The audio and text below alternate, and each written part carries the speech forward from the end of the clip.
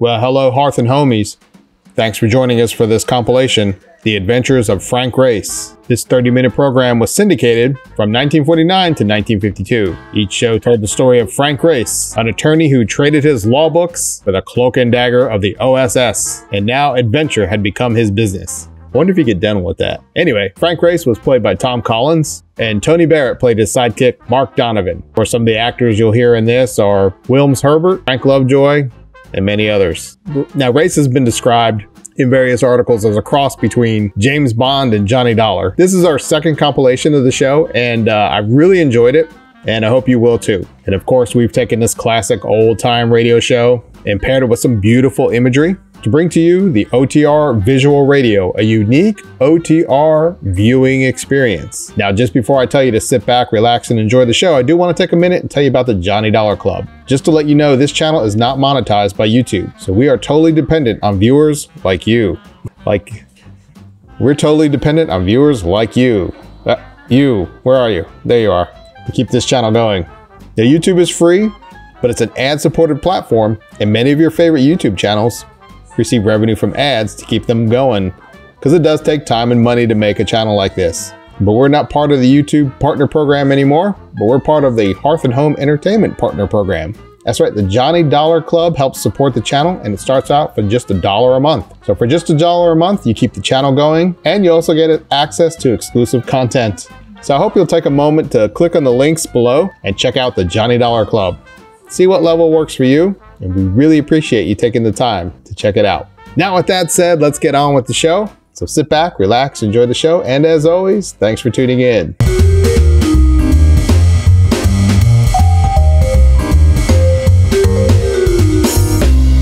The Adventures of Frank Race, starring Tom Collins.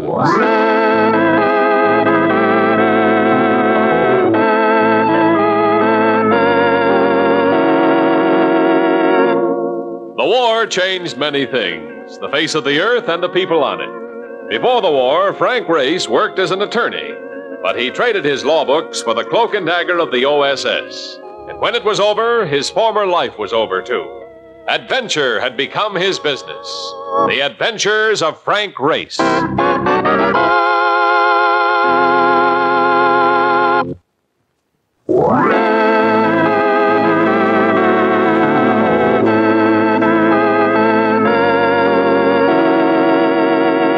And now we join Frank Race for the adventure of the Juvenile passenger.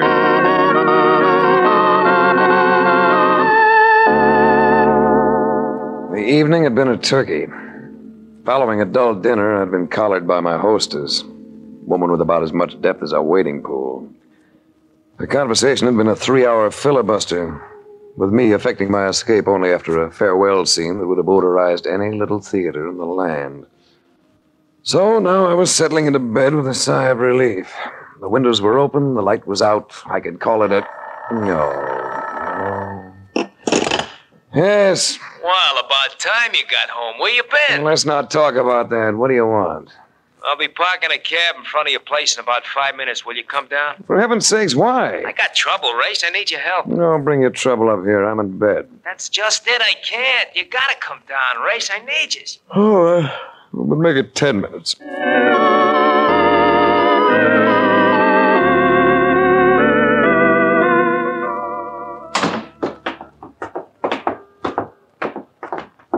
This had better be good. So take a gander back there.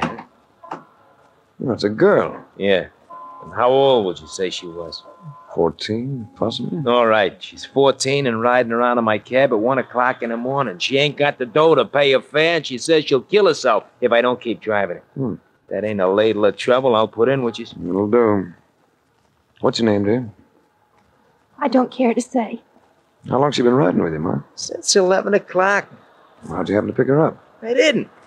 I step into a cafe for a few minutes to lap up a cup of coffee. When I come out, there she is, already in the cab. I tried to head for a precinct house once, but she put the nix on it. She knows New York as well as I do. Well, let's all go for a ride. Drive around, Mark. I'll talk to her.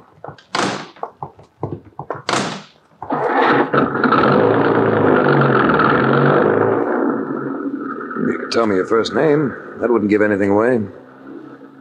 It's Mary.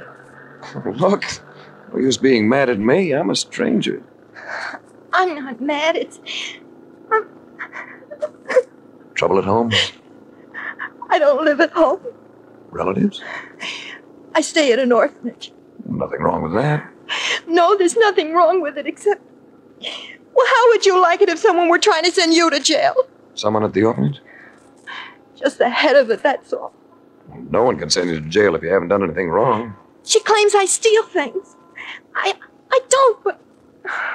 What's the use? You won't believe me either. I believe you. I'd like to help you. You can't do anything. Nobody can do anything. What are you supposed to have stolen? Some jewelry. You like jewelry? Sure, I like it. All girls do.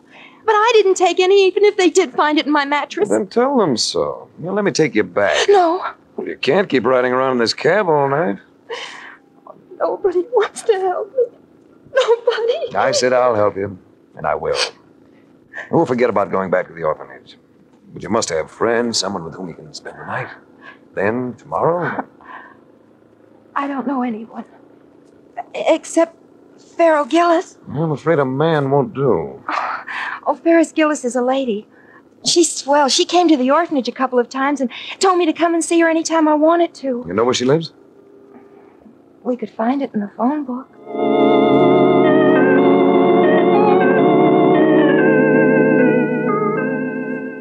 We found it in the phone book. An apartment hotel in the 60s, a place called the Wellington Arms. With the lady we sought seemed to be out. But we didn't exactly draw a blank. While we were still pushing the buzzer to her apartment on the second floor, the elevator clicked to a stop and 3 men got out. We drew their instant attention. Looking for somebody? He could have been the kid who takes your tickets to the theater. Skin was clear. He hadn't been shaving very long. He wore a bow tie and a pork pie hat, but his voice matched his eyes. And his eyes had all the warmth of wet pebbles. You heard me.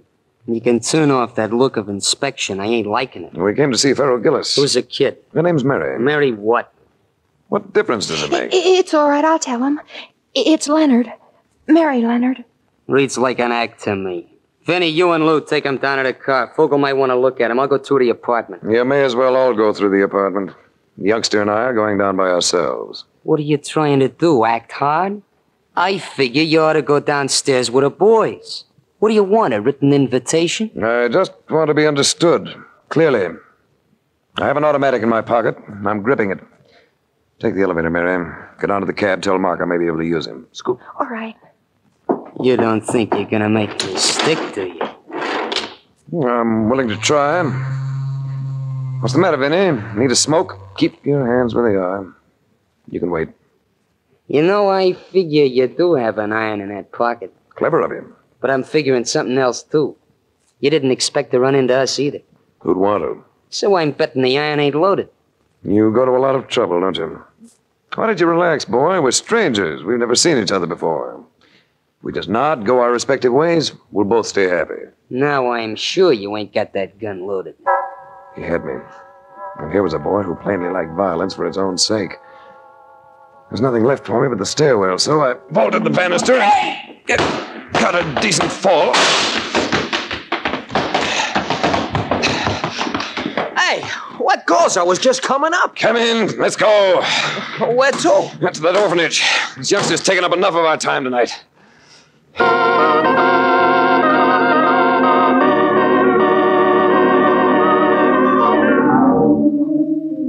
There were cars parked in front of the orphanage, and lights still on inside. In the office, a sort of conference seemed to have taken place. But we got an instantaneous reaction from a woman of about 50, a woman whose face suggested that she wanted no fun out of life and resented anyone else trying for it. Well, just where have you been, young lady? Who's this, Mary? Mrs. Barkley. She's head matron. Good evening, Mrs. Barkley. Well? My name's Race. I'm a private investigator. I'm acting on this young lady's behalf. Gosh. You are you? Well, I'll have you know... pardon me, Mrs. Barkley. Now, where did you find this girl, Mr. Reyes? I have a friend who drives a taxi. Mary was one of his fares tonight. And she seemed upset, and he found it a problem. So he called on me. I see. I don't believe we've met. Oh, I'm sorry. I'm Paul Westerhaven. This is Miss Doris Sanford. Possibly you know Winthrop Gravel. Everyone does. Paul Westerhaven. Plays polo the way Stan Musial plays baseball. Horses and money, plenty of both. Doris Sanford I'd never seen before. A definite loss on my part. She was lovely even under the glare of a light that gave Mrs. Barclay's face the look of a boiled potato. If you were any kind of a sharpshooter, Winthrop Grable was a name to flinch at. He scribed a hard-hitting newspaper column that went in for reform. You might be interested to know, Race, that we're here because of this girl's disappearance. She's utterly incorrigible. You've been able to do absolutely nothing with her. You ever try being kind? Well, it is somewhat of a problem, Race. This is the second time the girl has run off. We've been fortunate that no bad publicity has developed. Now, where does Farrell Gillis fit into the picture? Oh, that woman. Who is Farrell Gillis? Well, she's rather well known, Paul. Operates as a gambler. As far as I'm concerned, she's a pretender and a liar. Why do you have that opinion? A month or so ago, Miss Gillis promised to donate the cost of a new building for the orphanage. She seemed quite enthusiastic at the time, but nothing came of it. Well, if you don't mind, I'm ready to say goodnight. I'll come and see you tomorrow, Mary. We'll talk this over. All right. And if I've seemed abrupt, Mrs. Barclay, I apologize. I don't imagine your job is a breeze by any means. Certainly isn't.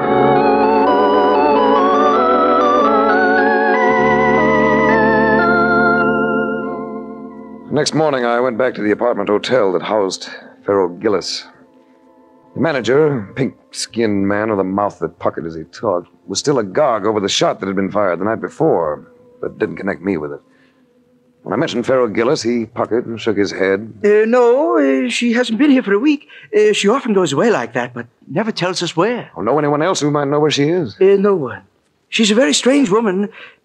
Gambles, you know. How about her lawyer? I don't believe she has one. Know where she banks? She doesn't. I know that for a fact. Everything in cash with Miss Gillis. It's an idiosyncrasy of hers. Always carries cash. Pays us in cash, pays everyone in cash. It must be a gambling instinct. Yeah, quite likely. Well, thanks. Oh, that's all right, Mr. Racer. Didn't you say you were an investigator? Yes. Well, I'm always willing to help investigators. Always.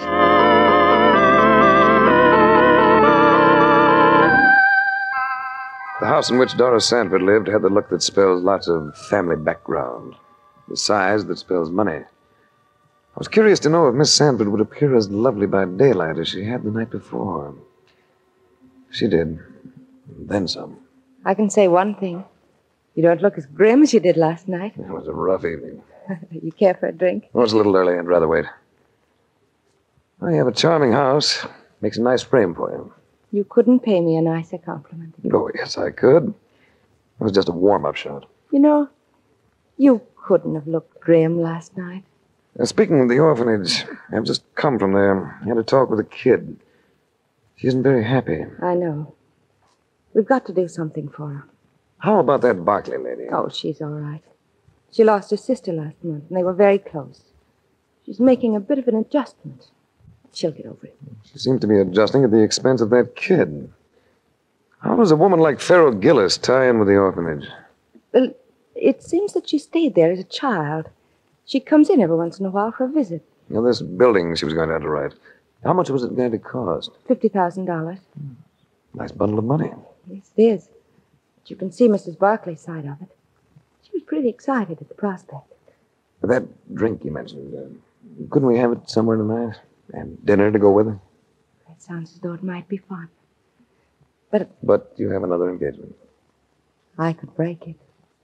Couldn't I? I like the way you say that. Will you call for me? With my hair combed and my face ashine. All right, Ray. It's a date.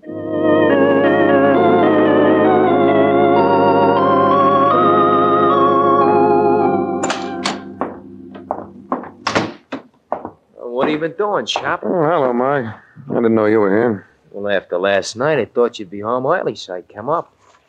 What'd you buy? A black felt hat for evening wear. I thought you had one of them. I do. But when I pulled it out today, I found a bullet hole in it. Huh? Wonder where you got that. Hey, a guy called about 15 minutes ago. A fella by the name of Tully. Tully? Yeah. Oh, he's the manager of the Wellington Arms. Yeah, that's the one. Said to tell you Farrell Gillis is back. Does that sound important? It might be. I've still got a couple of free hours, Mark. Drive me over there, will you?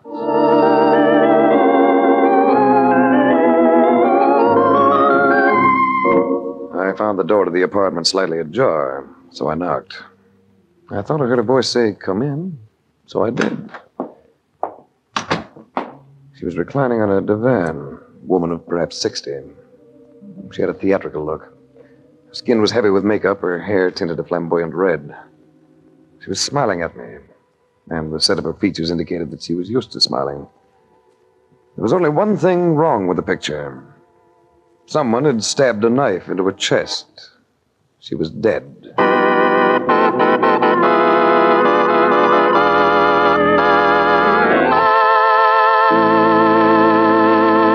We'll return to the adventures of Frank Race in just about 1 minute.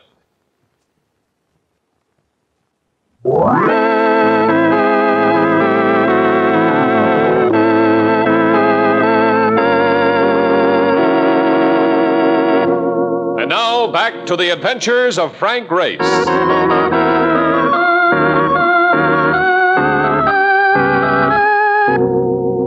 Finding someone murdered always presents one serious problem.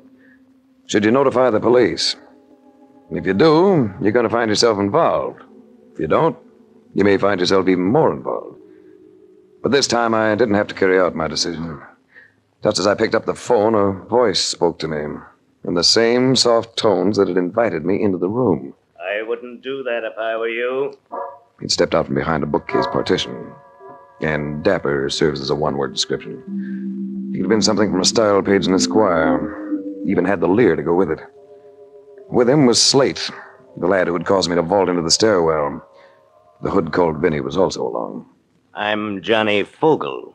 The lady is a friend of mine. If we're going to discuss the lady, we may as well get into the past tense, don't you think? Yeah, you see, Johnny, you're sugar cookie, like I told you. You ain't gonna get nowhere with him unless you raise a few lumps on him first. Were you a friend of the lady? Well, to my knowledge, this is the first time I've ever laid eyes on her. Maybe I should have said the lady was a partner of mine. Yeah, I understand she was in an interesting business. The most interesting business there is. A few weeks ago, she made a killing, a real big killing. Yes? I gave her the tip that clicked for her, so I sort of figure that now she's gone, Lord rest her soul, I'm straight in line to be the heir to what she left behind. I suppose that's a logical pattern of reasoning for a person of your temperament. Talk so Johnny can get what you mean. Never mind, Slate. I get what he means, and I think he gets what I mean. Let's not waste each other's time, Fogel. Don't reach for that phone, pal. You ain't gonna call nobody. Frisk him, Slate. I wouldn't worry none, Johnny. He's got a gun, but it's never loaded. I'd take it just the same and keep it for you, chum. You see, Race? It's like this. You coming in here made it kind of embarrassing. A little embarrassing for us, more embarrassing for you. Because it ain't gonna be sensible for me to let you go walking out, is it? You want something, Fogel. What is it? Pharaoh's dough. I happen to know she was healed with better than 50 grand. And with the way every drawer in the apartment seems to have been so neatly emptied, I'd say you'd been looking for it. Pharaoh wouldn't have been keeping the dough here. She wasn't that kind. I haven't the slightest idea what Pharaoh Gillis was like. You may as well know that I can't tell you a thing about her money. That's the trouble with you guys. You always want to play a lone hand. Let's get him out of here, Slate. Start moving, Race. And this time you ain't getting away with no phony moves. As Slate pushed me past the door, Fogel lingered for a last look at Pharaoh Gillis, which meant that Slate and I started downstairs by ourselves. He insisted on walking right behind me, so after about 6 steps, I simply sat down in front of him. He instantly went over me and crashed on the landing below. I leaped after him, but there was only time to regain my pistol before Fogel appeared at the top of the stairs. Drop that gun, Race! I went the rest of the way on the run, past a gaping manager in the foyer, up to a gaping Mark Donovan at curbside. Oh, not again. Every time you go in that place, you get chased out by bullets. Get me home in a hurry, Mark. I'm due to pick up a most attractive girl in less than 30 minutes.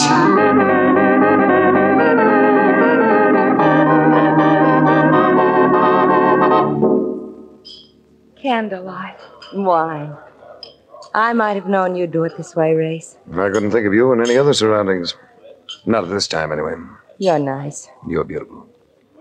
Tell me something. Ask it.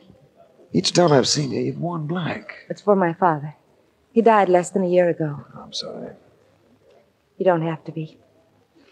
You're observant. I like that. It's flattering. In fact, I seem to like everything about you, Race. What would you like to do after dinner? Go home. The butler will have the fire going. I thought we could just talk.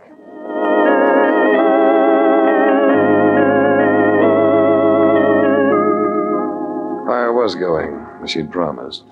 And for the first time in years, I munched freshly roasted popcorn dripping with butter. I love this house, Race. My father left me a fortune, but out of everything, I think I appreciate this house the most. This house and all the things that go with it. Look, these are some linens my mother received when she was married. Aren't they beautiful? She looked unbelievably lovely in the firelight. She gracefully showed me the fabrics, then carefully folded them, placed them on a nearby table. There.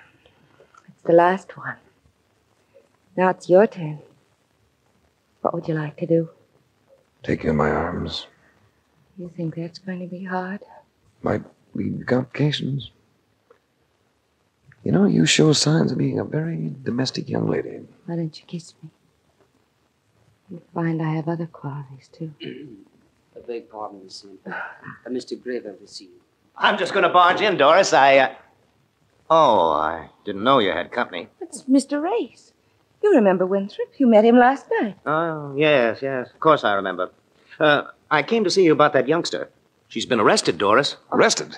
Mary Leonard? Well, it seems that Mrs. Barkley made a report to the police about the missing jewelry. Oh, no. We'll have to run down and get the child out. Well, I'm afraid they don't grant bail on a murder charge. Murder? Murder? One of the items the police recovered from the girl was a diamond earring. The mate to it was found today in the apartment of Pharaoh Gillis, along with Miss Gillis's body. So it seems that the orphanage has been harboring a juvenile murderess.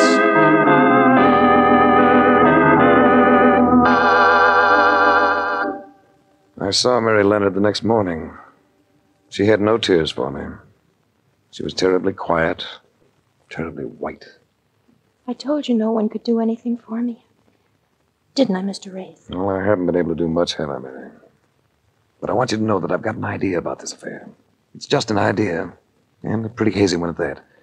But it might lead somewhere. I'll keep in touch with you.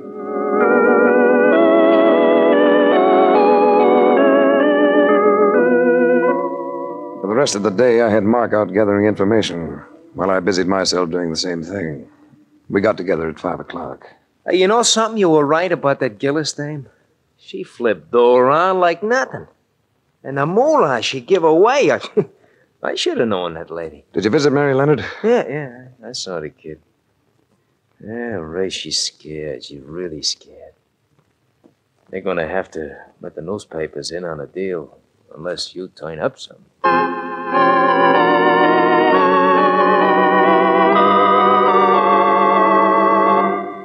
It was about an hour later that I got a call from Doris Sanford. Race, can you come to see me right away? It's important. Trouble? Well, in a way. Nothing to do with the orphanage. But it does concern us. Well, let me see. I'm expecting a report on something, but I know what I'll do.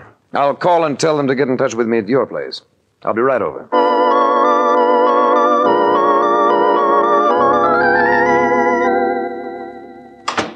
It's Winthrop Gravel, Race. He thinks he's in love with me, and he's become insanely jealous of you. Can't help that, can we? After all, he's a big boy now. But he can hurt you with that column of his. There's a phone call for Mr. Race, Miss Sanford. I took it in the library. It was the report I'd been waiting for. When I got back to Doris, I found Winthrop Gravel with her. He greeted me with a frigid nod. His face was flushed, and his eyes had a too bright look. Was it the call you've been expecting, Race? Yes. It seems that Pharaoh Gillis not only made a promise to give $50,000 to the orphanage, but she actually delivered the money. What are you talking about? Pharaoh Gillis always did everything with cash, and that's the way it was handed over. $50,000 in United States currency. I guess it was too much for the party who accepted it, because nothing was ever said about it. And that's why Pharaoh Gillis was murdered. So where do we go from there? To the fact that Pharaoh Gillis wasn't murdered just to keep her silent. Drawers and cupboards had been emptied in the apartment. She'd evidently obtained a receipt for the money, which the killer wanted, and got, I believe. And I suppose you know all about the killer's identity, eh? I do know. Who did it, Race? You did, darling. I got my lead on that from the way you folded those linens last night. The way I folded the linens. So carefully, so meticulously. The same way everything was handled in Pharaoh Gillis's apartment. You were disturbed before you could put the things back, but you left everything so neatly piled. You're being ridiculous, Race. I just inherited a fortune from my father. I know. But this afternoon I learned that it wasn't a very liquid fortune. Not much money. So inheritance taxes were going to cripple you, make you sacrifice a big slice of your holdings. I think the courts will accept that as a pretty good motive. You're wrong, Race. No, I'm not. The item I particularly don't like is the way you set that little girl up for a patsy. Framing her with some frowsy jewelry. Planting the stuff so she'd not only be suspected of thievery, but of murder as well. Win, this man is trying to frame me. Yes, but he's not going to get away with it. Put that gun away, Grable. She's making a fool of you. No, you've been trying to make a fool of me. Making passes at her when you knew she was engaged to me. But it's the last pass you'll make at any woman. Why, you... Sorry, Grable. I can only allow you one miss. Oh! Race, Yes, dear. I've been thinking of taking a trip to Lake Louise. Why don't you come with me? After all, you can't prove I did anything. That receipt is no longer in existence, nor the duplicate. I know. But you wrote pretty heavily when you made it out. Heavily enough to mark up the blank underneath. That was what my report was about. The police lab was able to show it all up. The amount and your signature. And you can put down that poker, darling, before I forget I'm a gentleman.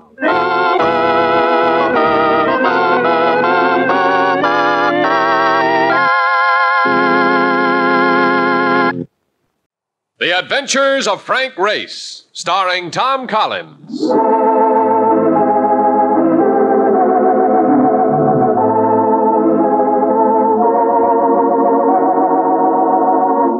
The war changed many things, the face of the earth and the people on it. Before the war, Frank Race worked as an attorney, but he traded his law books for the cloak-and-dagger of the OSS.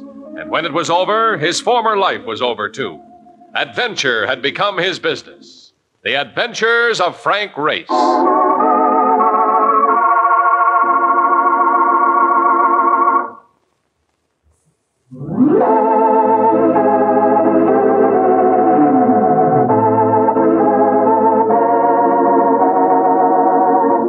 And now we join Frank Race for The Adventure of the Reckless Daughter.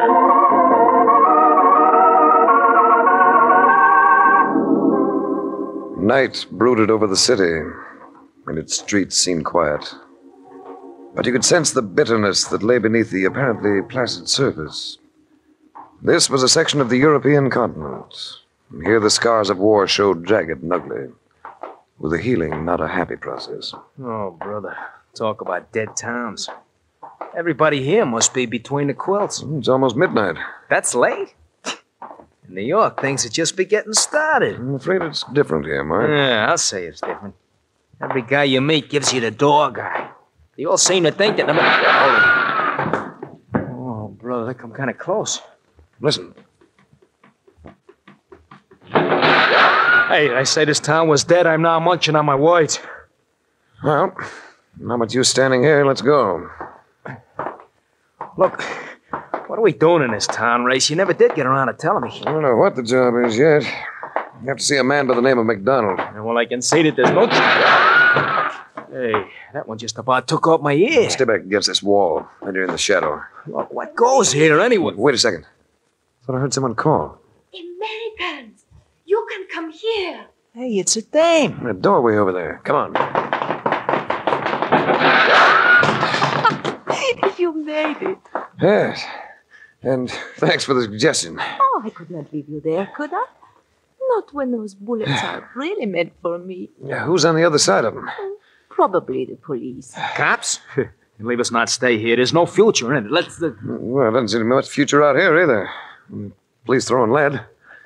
If they are the police. Oh, you don't believe me. Yeah, I wish it went so dark. The rest of you goes with that voice. You must not strike a light. We would draw their fire. Which brings up the question of getting out of here. There is a little cafe in the next square. We could perhaps make a break for it. Well, not all of us together, but I have an idea. Which way is the cafe? To our right. Then I'll make a dash to the left, while you and my friend here leg it for the cafe. We'll meet there. Look, let me do the solo act, Grace. You stay with the lady, huh? No sale. It was my thought. Yeah, but I'm used to driving a cab, which makes me better at dodging things. Go ahead, get going. I'll see you later. He was gone before I could protest, with 2 shots reaching out for him as the girl and I took the other direction. The cafe in the next block turned out to be pretty much like the rest of the city. Not much light, not much glitter. Very little sound. Well, do I match my voice? You witch. You knew you'd knock me over, didn't you? You were sure of it. I'm surprised, too. Very pleasantly surprised. Red hair and brown eyes and all the accessories. And I mean all of them. A woman at whom someone fires bullets. Remember? You're gay. You laugh when so many of these around are grim and unsmiling. Why? To waste life on anything but laughter is foolish. Who are you? Stephanie? Just Stephanie? That seems to be it. Would it do me any good to ask you the why of the bullets? Not at the moment, because we're going to be intruded upon. I object to that word, Stephanie. You make it sound too personal. He had the look that spelled bloodhound. And I sensed that because of the girl, he was going to be my enemy. Grace, this is Gregor Savas. Won't you sit down? You will pardon me if I do not. Sit down, Gregor. It will ease that temper of yours. You have a companion, I believe, Mr. Race. Yes, What happened? He is quite all right. But we will have to charge him with resisting arrest. Now you know, Race. Savas is a policeman. A highly placed policeman, to be sure, but a policeman nevertheless. Gregor, do sit down and have something to drink with us. It will lighten your spirits. I am not anxious to lighten my spirits. There are other things to think about. Savas, if Mark Donovan's guilty of anything, then I am equally so. And I. If I thought I could make use of such a situation, believe me, I would. Your companion was guilty of physical resistance. In this country, that is serious. In this country, everything is serious. Let the man go, Gregor. He was only trying to help me. If I have my way, and I think I will, he shall pay a full penalty. And that, for your information, Mr. Race, is quite severe. This was his parting shot. With it, he left us, pausing only a moment or so to say something to a man beside the door. I'm sorry, Race. I'd better start doing something about Mark. Oh, of course. I wish I could help. Will I see you again? Why not? I'm staying with a friend, a countrywoman of yours. Find the church of San Sebastian and walk through its graveyard. Unusual directions. Geraldine Carr is an unusual woman. I'm very fond of her. I headed for the door, but halfway there I got my eye full of trouble. The lad to whom Savas had spoken had a knife in his hand. So I jammed my way past a side door and into a small room that offered exit in the shape of a window already open. I went through this and landed on the pavement outside.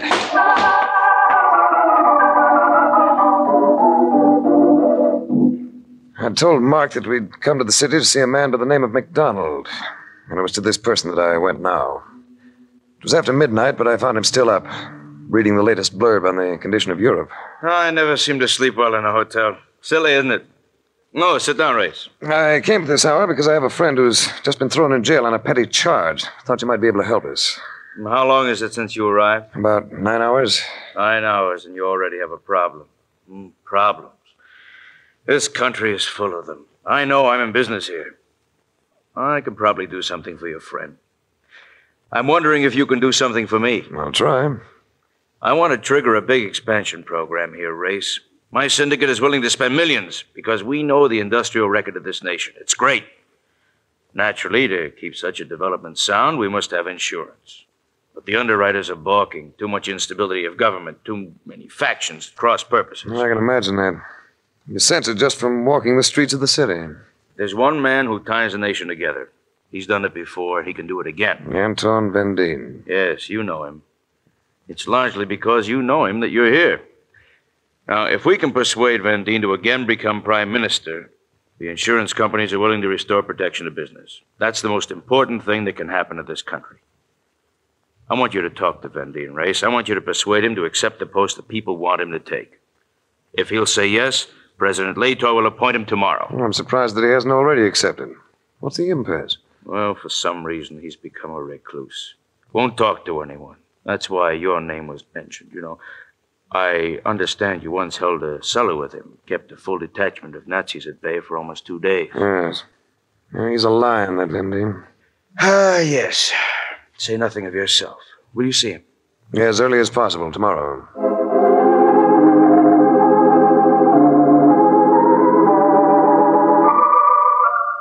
I found Anton Vendine working in his garden. I remembered him with dark, gray-streaked hair. Now his hair was almost white. But the look of him was the same. Rugged, fighting features and the eyes of a child running to receive a toy. His eyes had always carried that expression, even in battle. Race, I can't believe it. I'm so happy to see you. Yeah, it seems a long time, Anton. Yes, a long time. We saw some hectic days, didn't we? And now I cultivate roses. Anton, we've always been strong friends. We've always been frank with one another. I can recall that with pleasure. So you can understand why I'm puzzled. The people of this country want you for their prime minister.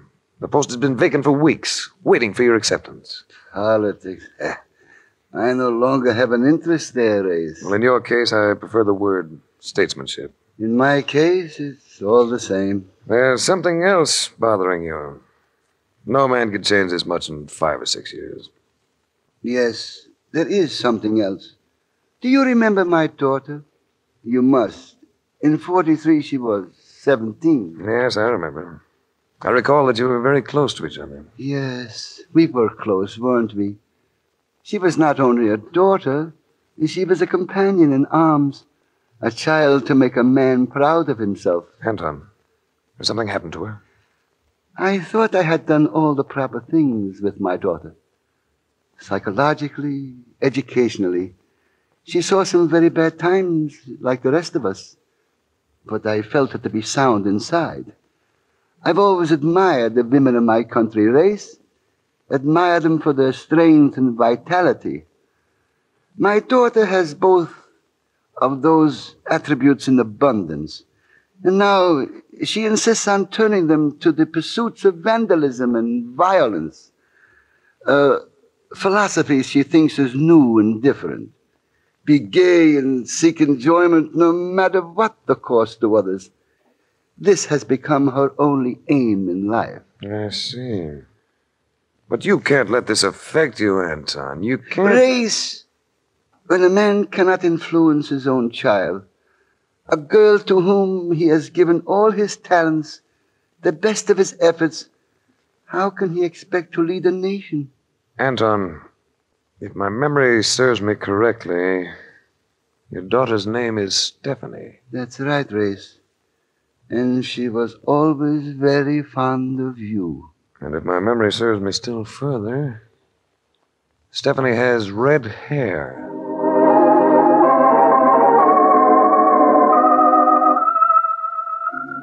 Stephanie Vendine. No wonder I hadn't recognized her. I remember what she'd been like 5 years before, thin from lack of nutrition. A young girl who seemed all eyes. She'd changed, and how she'd changed. I kept walking. The thought of Stephanie Vendine's beauty couldn't quite dispel the feeling of depression I developed in talking to her father. Because of my preoccupation, I didn't notice the car until I'd almost reached it. It stopped so as to block my passage across the intersection. There was the driver, a man sitting in back. Another man stood alongside the car, leaning slightly on a cane. Mr. Race. So us. You may be interested to know that your companion was set free about an hour ago through the request of a rather influential person. Oh, that's gratifying. I resent meddling, particularly on the part of foreigners. And I consider you and your companion to be a disturbing influence here. So I am making a suggestion. Get out of the country. If you remain here after noon tomorrow, either of you, you will be hunted down and shot.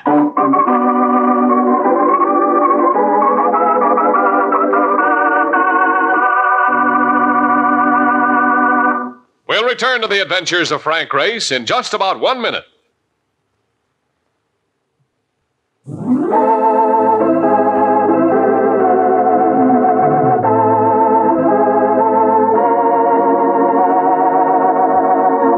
And now, back to the adventures of Frank Race.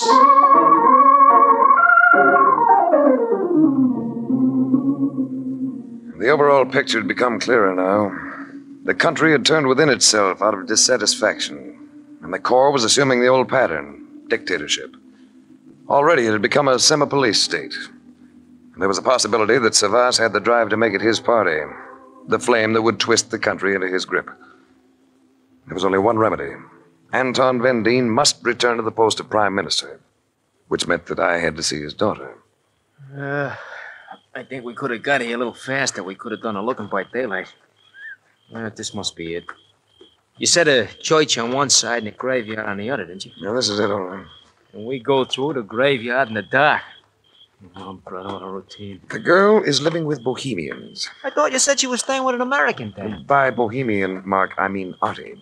They like to do things in an unusual way. Well, they're doing it. What's the matter with that flashlight? Seems to be getting dim. When you go walking through a graveyard at night, you... Hey, Mark. Where are you? Here I am, Race. The bottom of this pit. Well, his light went out. Must be the batteries. Wait a second. Ah, there it is. Oh. Well, I'll be darned. What are you laughing at? It's a lucky thing I didn't break my neck. What is this, anyhow? Marcus, you're in a grave. I'm in a what? You're kidding? An open grave. Yes, me, that's Russian things a little. Yeah, let me help you out, huh? You have to reach way in. They bury him deep in this country. Here, grab. I got it. All right, now dig in with your feet. Yeah, that's it. There we go. Oh, that does it. Yeah. Yeah. Now let's see if we can find those women without any more mishaps.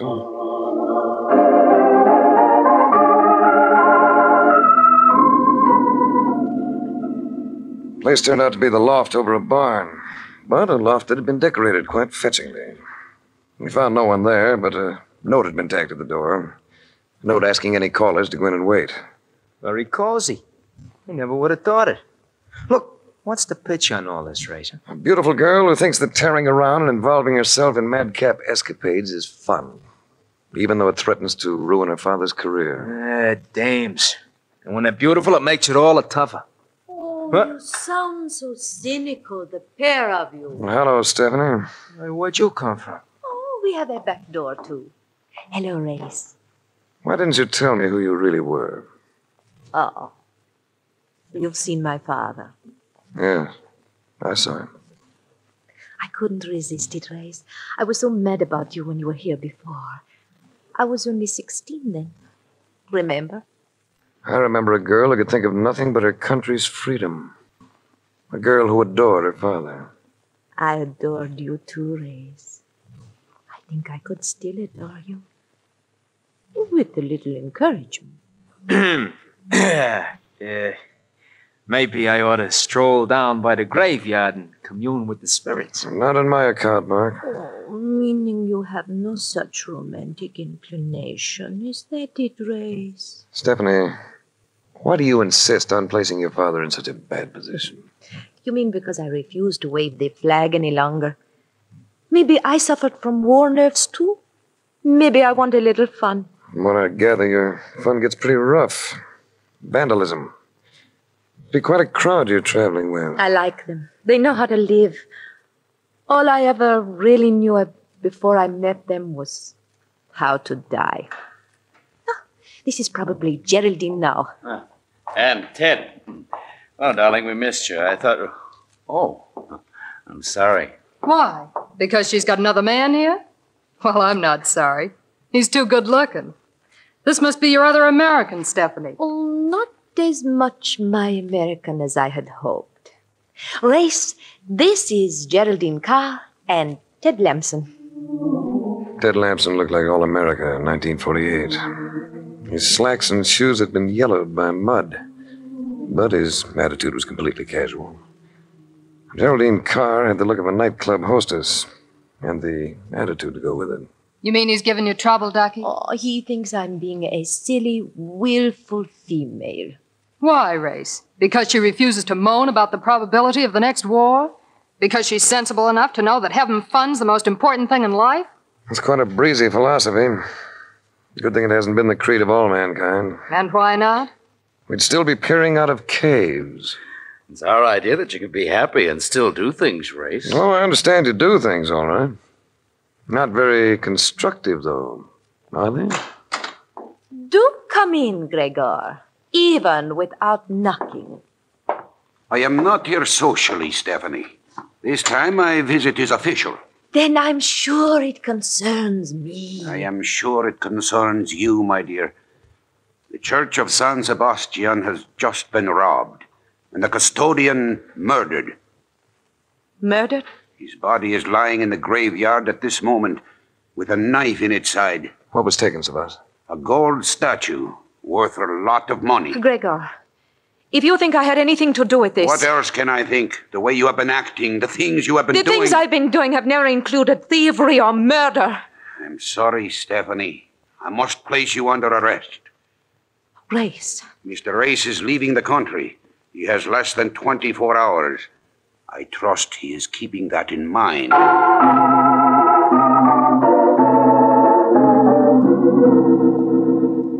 I could think of nothing else but to head for the home of Anton Vendine, where the immediate reaction to my news was one of hopelessness. You see, Race?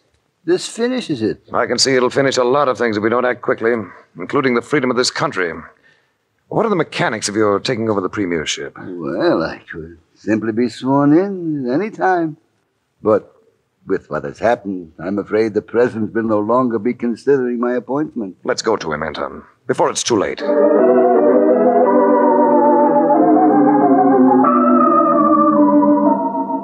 President Lator, a gray little man with furrows of trouble etched across his forehead, shook his head dubiously. The paper's all heavy by now, Anton. I am afraid the feeling is going to run high.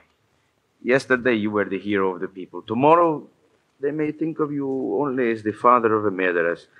Under the circumstances... I understand. Will you excuse me, General? He left us to answer his phone. When he came back, his expression looked even more troubled than before. What is it, Nikolai? Gregor Savas. He insists that I summon him to the post of Prime Minister. If you do, Mr. President, it'll be a move you'll gravely regret. I'm afraid I'm going to have no other alternative. I have held the post open too long as it is, waiting for you, Anton. And Mr. Vendine's ready to accept it. But this is a scandal, Race.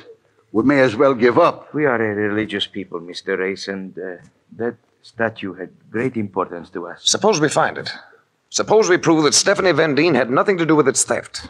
Oh, I should be most happy. Then I'd like you two gentlemen to meet me at the side entrance to the Church of San Sebastian in about an hour. I think I know where to find that statue.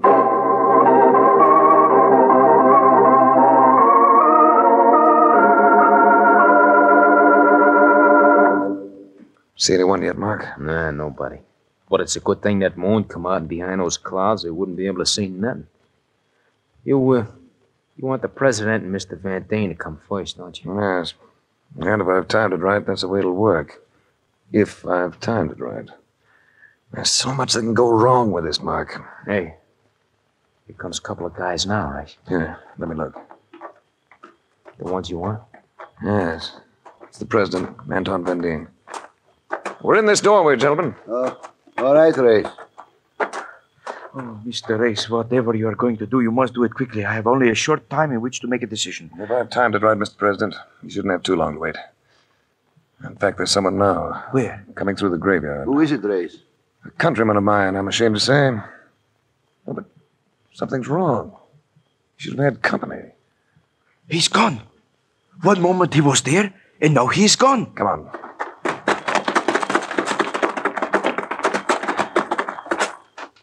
All right, Lamson. You can stop digging. Come out of there. Grace! That is the one, all right. Same grave I fell into. Climb out, Lamson. But this is nothing but an empty grave. Not entirely empty, Mr. President. Buried at the bottom of it, you'll find that stolen statue. Morty Lamson. You sneak. You trapped me into coming out here. Don't talk about sneaks, Lamson. You've been letting Stephanie Van Deen think you were a friend. Well, you won't get away with it. I'm not alone in this. Go ahead, Lamson. Tell us who else is in it with you. I think I can answer that best, Grace. Sebas! Yes, Sebas. And with this as a present for all of you. Sebas! I'm in here too. Watch out for me. You are a bungling fool. You are going to die with the rest of them. He means it. He's going to kill me too. There seems to be others with him. Surely. Sebas is set right now to make his first push. Yeah, with us is the Gone Goslings. Wait. Let's give them something back.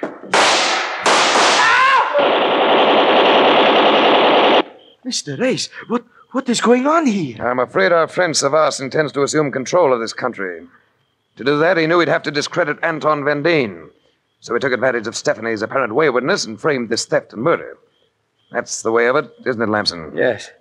Yes, that's the way of it. He'd have made it stick, too. If Mark Donovan hadn't fallen into this grave. Oh, it looks as though he may win even so. They're pinning us down while they come closer. It's just a matter of time. Just a matter of time. Let them come closer. I welcome it. You know, I still can't see how you figured this one out, Race. You notice this grave now, Mark? It's just about 6 feet deep, isn't it? Yeah, but when I fell into it, it was a lot deeper. 6 feet has always been the proper depth for a grave. But if you wanted to hide something in it, you'd make it deeper, wouldn't you? Which they did. They went right down to the yellow soil that Lamson had on his shoes. Race, I think they're coming. We are coming, all right. Stand back a moment, Race. Race!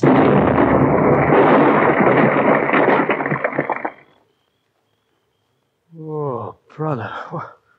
What was that? Anton, you wiped them out with a hand grenade. We did it once before, Race. Remember? Against the same kind of people. Let's get out of here, Anton. So we can have you sworn in as Prime Minister. For the second time, you've earned it.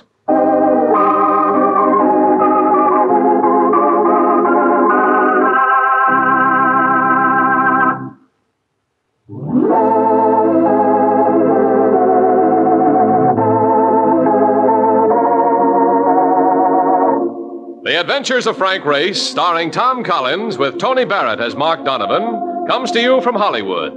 Others heard in tonight's cast were Gene Bates, Evelyn Scott, Jack Crucian, Wilms Herbert, Joe Duvall, and Harry Lang. This series is written and directed by Buckley Angel and Joel Murcott. The music is composed and played by Ivan Ditmars. Be sure to be with us again this same time next week for another dramatic chapter in The Adventures of Frank Race. Art Gilmore speaking. This is a Bruce Ells production. The Adventures of Frank Race, starring Tom Collins.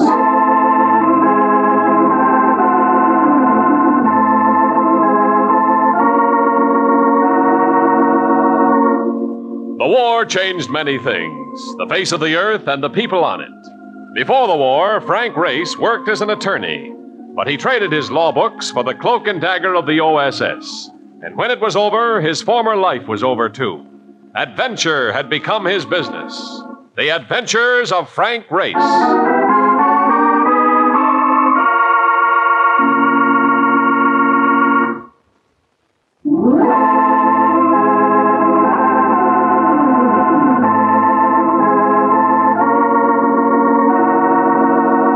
And now we join Frank Race for The Adventure of the Silent Heart.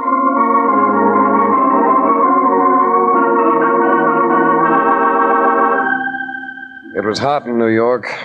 One of those summer days when the newspaper sent cameramen on the prowl for some citizen sufficiently touched with the sun to try frying an egg in the sidewalk.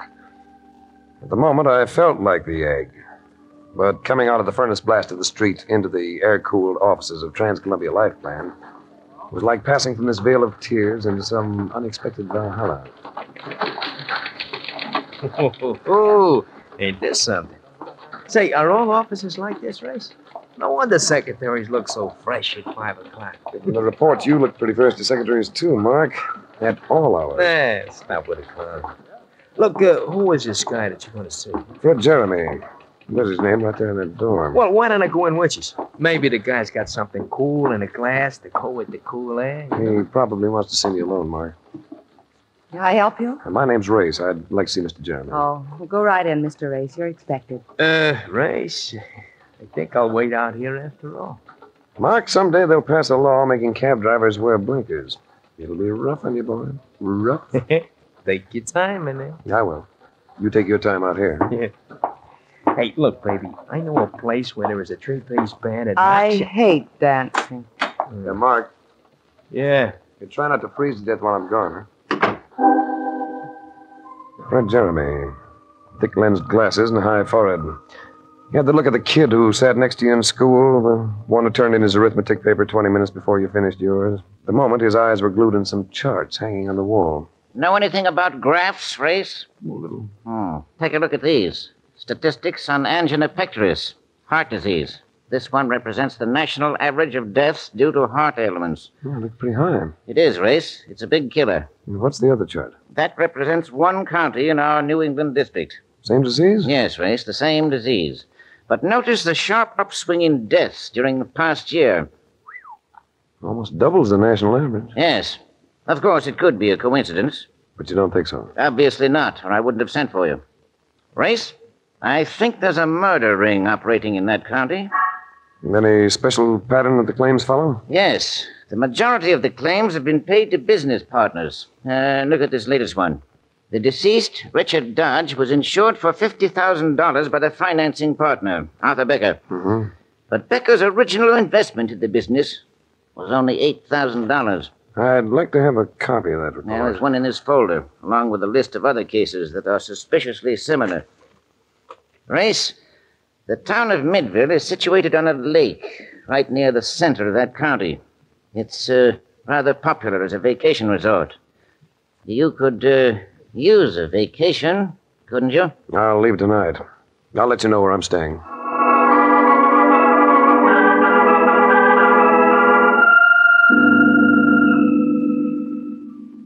Oh, brother, what a layout. Now, this is living, Race. And did you see those gorgeous chicks down by the lake? I am going to like you there. Yeah, be careful of your heart, Mark. This place is becoming noted for angina pectoris. Yeah? You know anybody who can introduce us to the dame? Now, this is one you wouldn't enjoy meeting. Come on, let's climb into some swim trunks, huh? That is exactly what I had in mind. Come in. Mr. Race? That's right. My name is Arthur Becker. He was a fat man. But the way he carried himself told me that muscles were hidden under those layers of flesh. Muscles that would respond viciously if ever he was cornered. His eyes were those of a hunter. Light blue and cold. Very cold. Too cold for this to be vacation. My business partner, Richard Dodge, passed away a short time ago. I had him insured to protect my investment. I understand you're investigating the claim. Who sells you your information, Becker? This is a small-town race. You sent a wire reporting your arrival to the insurance company. The boy who took the wire has rather a poor sense of ethics. He reads things. What do you want, Becker? What do you want, Race? I might help you to find it quickly and save us both a lot of time. You insured Richard Dodge for $50,000, but you only invested $8,000 in the garage he opened. It doesn't add up. I like Dodge. He was a competent mechanic with a good reputation. And according to the medical report, when the insurance examination was made, he was a very healthy mechanic with a very good heart. People have been known to take sick quite suddenly. Yeah, well, this is a bit too convenient, especially with the money involved. Well, I can see you haven't a very trusting nature, Race. I thought I might be helpful. After all, none of us know when the old pump might give out, Race. Could happen to anybody. It might even happen to you.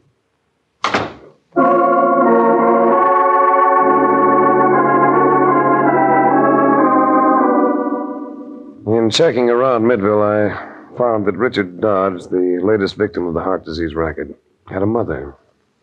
I went to see her. I can't understand what happened to my boy, Mr. Race. He was so big and strong. He played football when he was in high school, you know. Did he have any insurance? Any payable to you, I mean? Well, he did before he went into the business with Mr. Becker. But then Richard increased his old policy and made it over to Becker so that the premiums wouldn't cost too much. You mean Richard paid the premiums himself? No, I paid them. I had a little money left over from my husband's pension. I see. I have some pictures of my son in his football uniform and when he was a soldier. Would you like to see them, Mr. Race? No, I'd... Yes. Yes, Mrs. Dodge. I'd like to see them.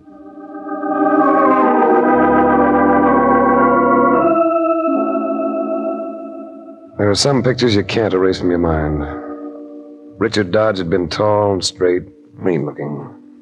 Now there was nothing left for the little old lady who'd prayed him safely through a war, only to see him die without reason. I walked back to the hotel. Well, hey, it's about time you got back. It's been a dame looking for you. She said there was something you didn't know, and she thought might help you. I must be this week's target for good deeds. Everybody wants to help me. Did she leave a name? Yeah. She said she was Mrs. Dodge. That mean anything? Mrs. Dodge? Well, I just left the old lady less than half an hour ago. This dame was here a half hour ago. And, she ain't old. Not with that complexion. She said she'd get down and wait for you in a car. Parked at the end of the driveway. Blue convertible. I better see her. Yeah, but I've got something for you to do, too. Here's a list of all the possible victims of the ring. They all died in this county. The county coroner's right here in Midville. You go over this list with him, will you, and find out if he performed an autopsy on any of them, and tell him I'd like a copy of his report in each case. Oh, fine. I get all the nice jobs. All you gotta do is chase after the dolls, but lucky me. I draw the county coroner. Now get going, boy. He may be beautiful.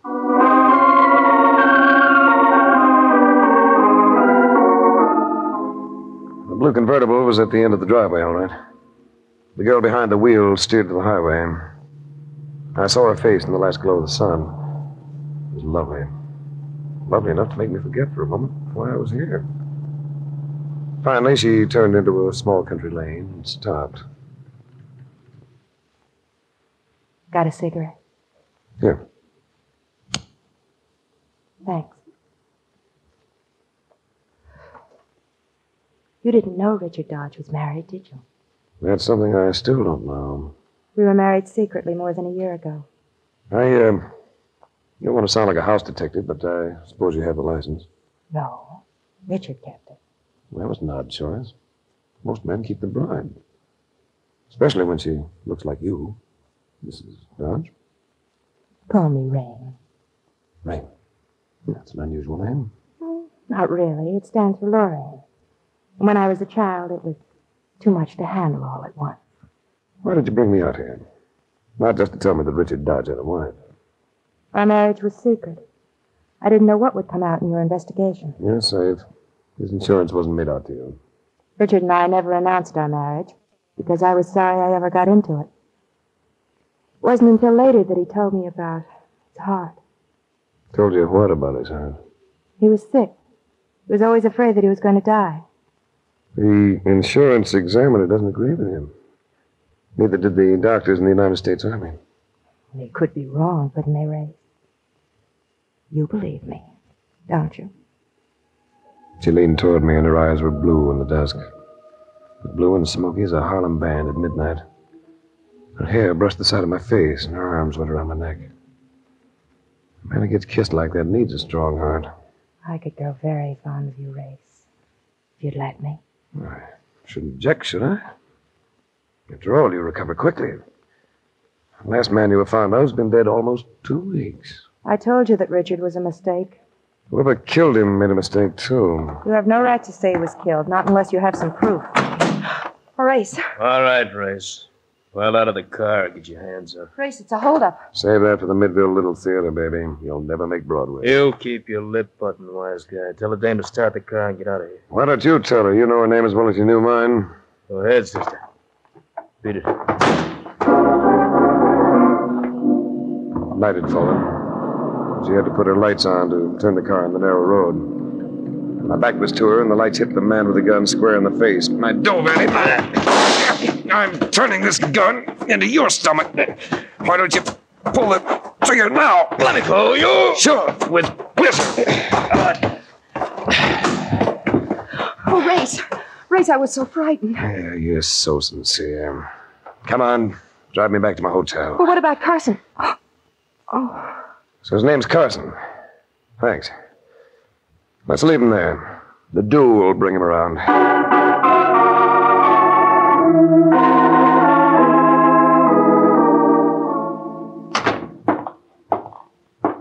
Brother, what happened to you? You got lipstick on your mouth, but the rest of you. What did she do, kiss you and then push you into a concrete mix? Rival popped up. A fellow named Carson. How'd you make out with the coroner? Fine. We'll kill the whole quart of elderberry wine. He makes it himself. How about the death report? He says it was all just plain heart failures. Said we was wasting our time. He too, huh? You know, some I think I'm going to turn in early. That wine has made me woozy. Will probably have me a Technicolor hangover. A few minutes ago, everything looked blue, and now everything looks yellow. Isn't that funny? Yeah. Yellow. What looks yellow, Mark? Everything. It's funny. Everything. Mark, light up, boy. Right here in the couch. Race. What's the matter with me? Your order, please. Tell room service to shoot up some ice and plenty of black coffee right away. And send the house doctor up. Hurry. Race. What is it? I feel... Yeah, Mark, you gotta be quiet, boy. I'm afraid you're gonna have a heart attack. Got about a 50-50 chance to save your life.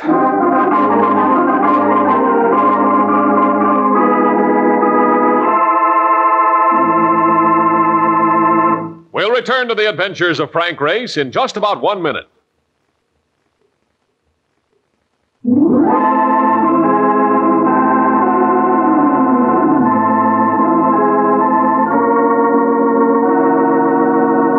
And now, back to the adventures of Frank Race.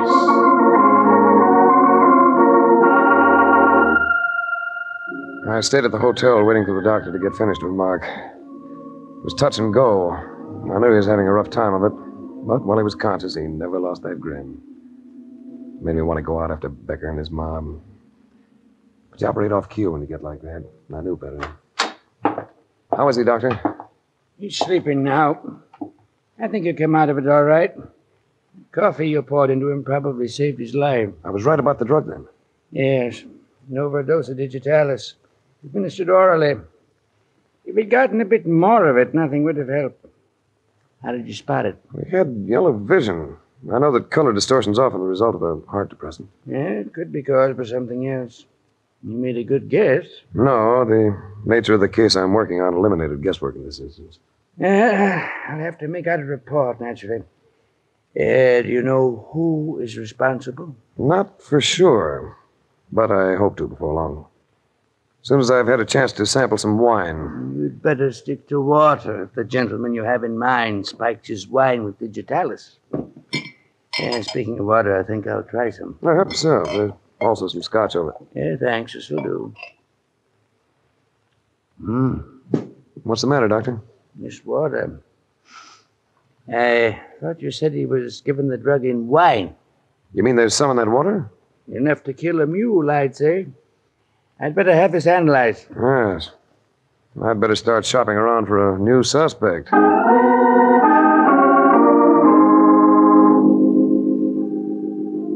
the next 12 hours, Mark slept like a log.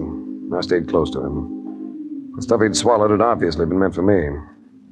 Made a few long-distance calls, including one to Fred Jeremy.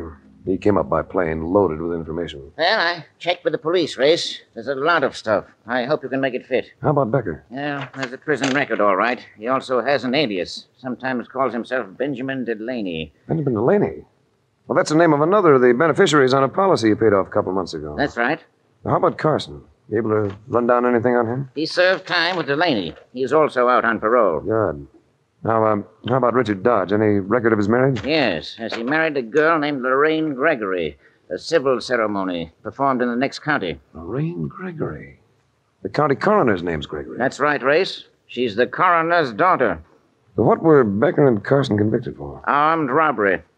Oh, they picked a less spectacular game, but one that's all even more lethal. Race, in view of what happened to your friend, I think we could get the police to make an arrest. No, not yet, Fred. Couldn't make it stick. Why not? Because we can't prove access to the drug. It's hard to obtain. I've had every source checked and all prescriptions searched. There's no way they could have gotten their hands on the quantities used. None that we could prove. Hi, fellas. Hey, Mark, come on now, get back in bed. Not a chance. Don't you know more people die in bed than any place? I'm sorry about what happened to you, Donovan. The company will try to make it up to you. Oh, thanks. But I am interested in how you could have made it up to me if I drank just a little more of this. I guess you're getting better, all right. I've been slip Mickeys before, you know. But this one was meant to be permanent. I would like to get my hands on the gent who's prepared it. I hope you'll get that chance. I'm going out. I bet there's another dame in this. Yes and no. I'm in the mood for a little elderberry wine. I'm going to visit Coroner Gregory and his daughter.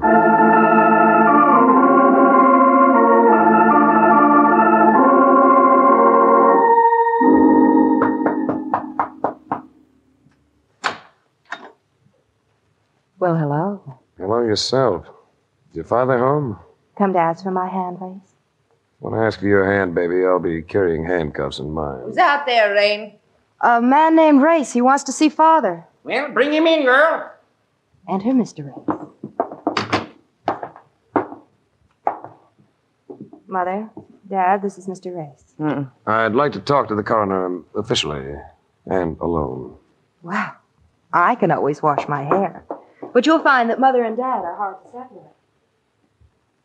You may leave us, Margaret. I'll stay right here. You had too much wine to be left by yourself. You mean he might say things I shouldn't hear? What I mean is my business. Gregory, you almost had another heart failure case in your hands. Friend of mine. That's so. If he had died, your report might have been interesting. I wonder what it would have said. Since he ain't dead, there's no way of telling. I think you'd have passed it off as a natural death, just as you have in so many other cases. Heart trouble is a common disease. Yes, but not when it's caused by digitalis. Why didn't you do an autopsy on Richard Dodge? I know how to run my job. Well, it might not be a job for much longer. I'm going to ask the state's attorney to appoint a grand jury to investigate these deaths. Go ahead. You ain't getting me out of this job. Margaret will see to that, won't you? Shut up. Why should I? These city fellas are so smart. We don't like outsiders around here, mister. You can't like your own people too well, either. They're dying off too easily. On that cue, I left. I'd uncovered one small point. Wherever Gregory's local political strength came from, it came through his wife. I checked around and found that he'd held some minor political office or other for years. But the key was Margaret Gregory. And it wasn't long before I could fit her into the jigsaw. I went back to Fred Jeremy and Mark.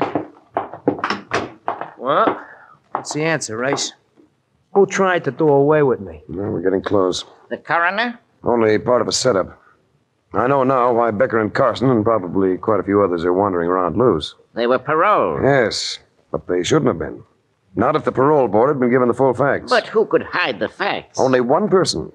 The secretary who prepared the reports. And when they were released, that secretary happened to be the coroner's wife, Margaret Gregory. Well, that ties it up, doesn't it, Race? All but the digitalis.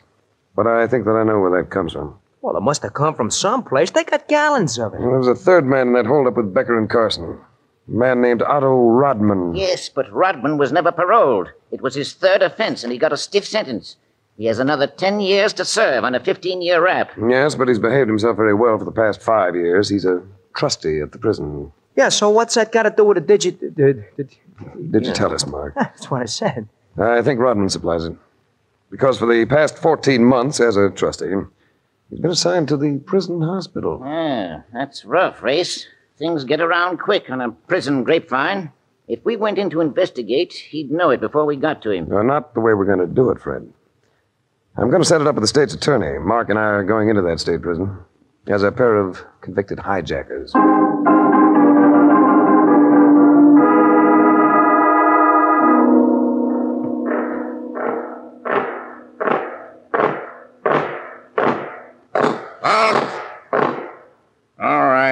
which two go to the infirmary? We do. Get in there. Here are two guys for sick call, Rodman. Probably faking. I'll see him on the way back after the doctor gets in.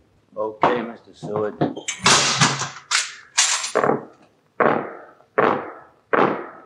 What are you guys in for? The cops say we hijacked a truck. Yeah, but of course you didn't. Well, of course not. Yeah. Ain't it a shame the way we innocent guys keep getting thrown in here for nothing? It was a frame-up. What are you in for? I borrowed some money and forgot to give it back. You guys really sick of just stalling? Yeah, my heart's been giving me a little trouble. I guess being in this place brings on heart attacks. Nah, you get used to it.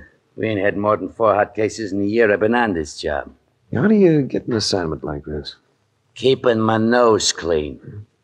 Is this better than the other spots? Yeah, grub's better. Few special privileges. Private room visitors 3 days a week. Does it work hard? Nah. Guys gotta be pretty sick before they let him stay in here. Mostly it's a clerk's job. Keeping records, ordering supplies.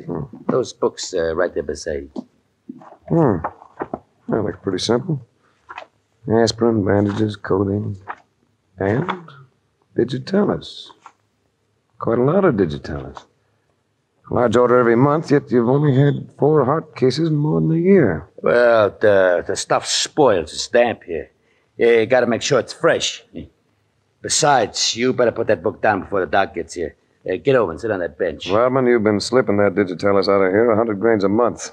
To Becker and Carson. You're crazy. You're nuts, both of you. Watch him, Race. What are you, a couple of stools? Rodman, you're an accessory to more than 20 murders, and you'll die for it unless you get smart. Die? Will I? Put on that scalpel, Rodman. Put it in your... Look out, Race. Stay back, Mark. This thing is sharper than a razor. Can you take it? I'll kill you and... Drop it. Drop it. You lose, Rodman. There's an electric chair in this setup someplace. Who's going to sit in it? You, or Becker, and Carson, and the Gregories? All right. All right, I'll talk. Save it. I'd like the warden and a couple other people to hear it. Open up, guard!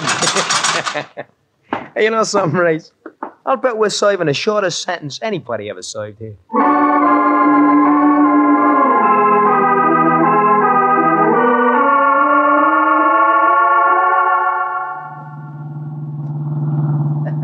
Well, Race, can you think of any reason why we should pay your fee after treating you to such a fine vacation? A vacation? Are you kidding? I almost become a corpus delicious. Oh. Mark, Latin and you do not make a team. Fred's guy. I certainly am. What a ring. The coroner and his wife and daughter, and a pair of cutthroats. Hey, you know something, Race? That Rain dame wasn't bad looking. I don't think she was so bad. Maybe her family just roped her into it, huh? She working on your heart for the second time? What do you mean the second time? Who do you think poured that stuff into your drinking water? You mean she did it? Why, that 2-time and no good dame. That would have gone on if you hadn't stopped it, Race. You've saved the company a lot of money. I wanted to talk to you about that, Fred. You never paid Becker for the death of Richard Dodge, did you? No, and we won't have to now. Now, those premiums were paid by Dodge's mother, Fred. Sweet old lady. She's the real victim of this. Oh, I see what you're driving at, Race. I think I can arrange to have the claim paid to her. Ah, thanks, Fred. You're a decent guy.